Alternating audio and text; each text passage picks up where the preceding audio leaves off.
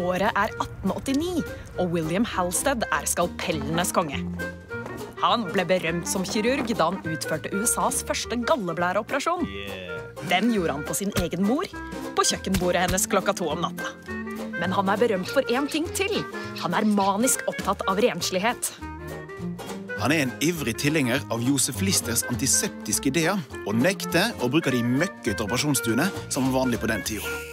I stedet har han investert egne penger i historiens første sterile operasjonssal, komplett med gassovn til å sterilisere instrumentene på.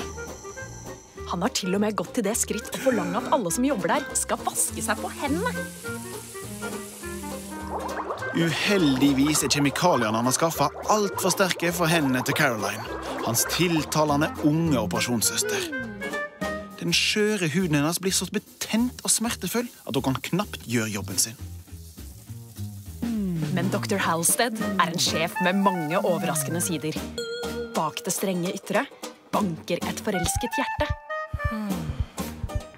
Han vil gjøre alt for å beholde sin Caroline, på jobben og i livet sitt, og sette hele sin overveldende intelligens i sving.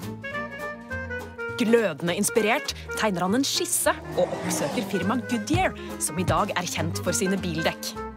Det tar ikke lang tid før Caroline kan ta i bruk historiens aller første operasjonshansker av gummi. Og Halsted sitter igjen med full pott. Han gifter seg med kvinnen i sitt liv og blir enda mer berømt. For å ha innført sterile hansker på operasjonsstua og dermed reddet utallige liv.